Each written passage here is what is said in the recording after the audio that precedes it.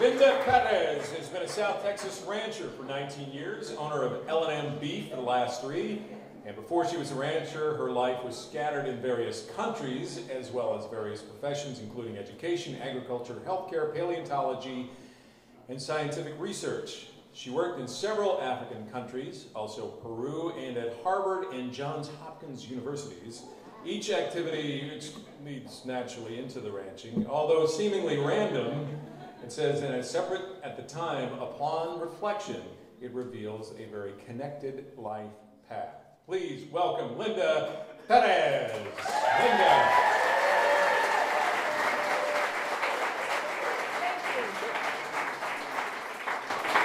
Good evening. My golly, what a bunch of great presentations to have to follow. Before I start, I want to thank my son-in-law, Johnny Walker, for the incredibly excellent photographs and videograph that you'll see in my presentation tonight. And I also want to thank my daughter and granddaughter for all 3 of them, their commitment and help with the ranch. I decided, being a Texan, one should have a ranch, and this is how I went about it. Yeah. Speed? Space. Okay. Remember all the had-to-dos in your life? Had to run and hula hoop at the same time? Had to fly? Had to fill a passport with stamps? Had to live in Africa? Had to have a ranch in Texas? How do you have a ranch in Texas? You inherit, buy, or build one. I built. And this became the future L&M Ranch. It's about 300 acres, rolling hills, big live oak trees at the end of a dirt road south of San Antonio. At first, there were so many things to consider and build: a house, a well, a barn, to name a few. Each required decisions and detailed planning. Yet I often learned post-construction what I should have done, like site the barn where water did not gather during heavy rains. Water is life, markedly so on a ranch. I have 3 tanks, 9 water troughs, a windmill, seasonal rivers, piped water, and a water well, but still rain is essential to sustain life. Unrelentingly, water requires constant attention and concern. Fencing and gates by subdividing pastures make better management of grass possible. In rotational grazing, the herd is moved every few days to a new pasture. More pastures mean more work, more cost. Every Christmas, I gave myself a new fence. The 6 most crucial pieces of equipment for a ranch, in my opinion, are a tractor with a hay fork and a shredder, a 4-wheel drive pickup truck, good working pins, wire cutters, and a pocket knife that holds an edge. Yeah. Lots of animals have resided on this ranch. An impressive array of wildlife is ever present, from ants and badgers to javelinas and wild turkeys. It's the domestic animals, however, the cats, dogs, cows, horses, sheep, who make the family. Cows are the heart of the ranch. They're the heart of the herd. Most of mine were great mothers, incredibly intelligent and compassionate, calving every year, rarely needing assistance in raising calm, fast-growing calves. Knowing each cow and calf is essential. I named each cow, I named each calf. And pick your bull wisely.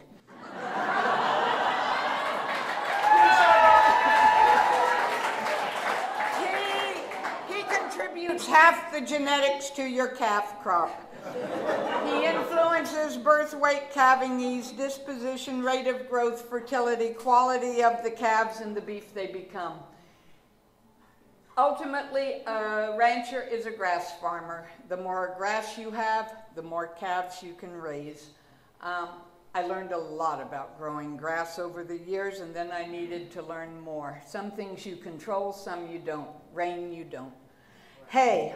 Hay is grass that has been cut, dried, baled, and stored. It feeds the herd when grass is scarce.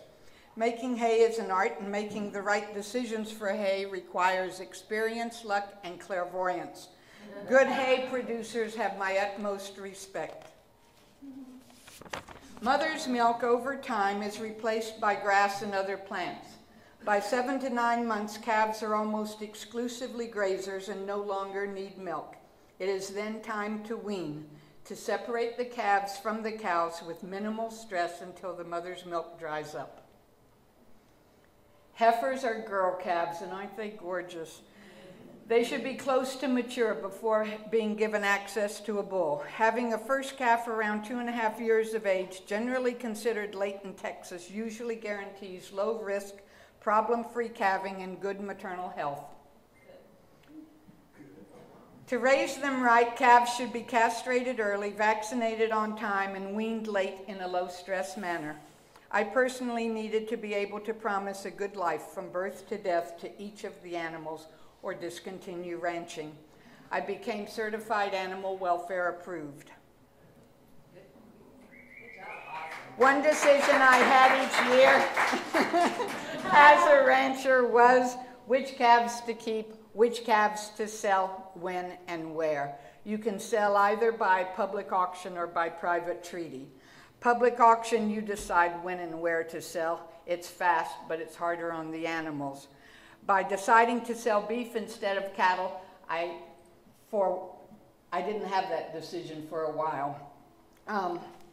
The Pearl Farmers Market invited me to become one of their vendors. So I found a processor, obtained permits and labels, studied beef cuts, got equipment, signage, and became L&M grass-fed beef. Improving my skills, both as a preparer of beef and a potter, a connection between beef and clay grew, leading to clay cookware. L&M grass-fed beef evolved into the Bull and China shop. Local chefs agreed. 2011, the worst drought in Texas history. No rain, no grass, no hay. Tanks dried up, temperature soared, dust prevailed. I had to sell. Good buyers appeared, easing the pain of selling. All the animals were taken to Colorado.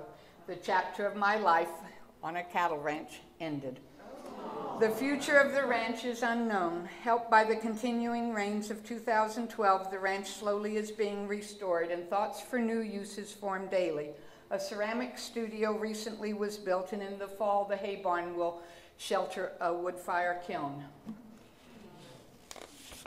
With time, the future will reveal more. Until then, we get on with life, watch the sun rise and set, take walks, remember the cows with great fondness, give thanks and wait. I'm very glad ranching was one of my had-to-dos, and I'm very glad I did it.